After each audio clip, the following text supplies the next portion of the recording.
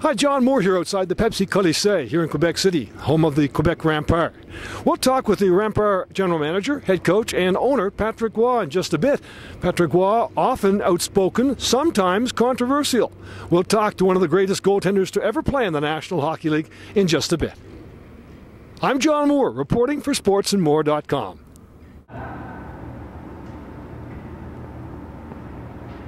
To be honest with you, right now, what I feel that we're missing is a bit of a teamwork. And in order to have a teamwork, you need everybody to focus more about playing as a team and be as happy for your teammates if he scored or if he does a big play. And right now, my feeling is there's a lot of players that feels that they need to put stats on the board, and where that comes from, I mean,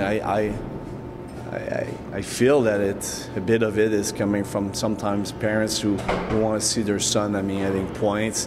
Agents are coming after games, say, hey, you need to shoot more, you need to get more, more goals and more assists. It will help to. And it's not the truth. The truth is more and more NHL teams are looking for guys who are very good on the wall. They're looking for guys who are driving the net hard. Or looking for guys who will stand in front of the net and provide a great screen on the goaltender. They will look for defensemen who are making a first solid pass.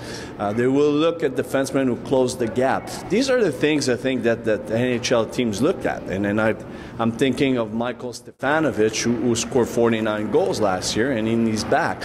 Because, exactly just mentioned to you, that Toronto would like to see Michael be more physical. I mean, they don't want to see Michael send guys outside of the rink. They want to see him finishing his check. They want to see him good on the wall, like I mentioned before. And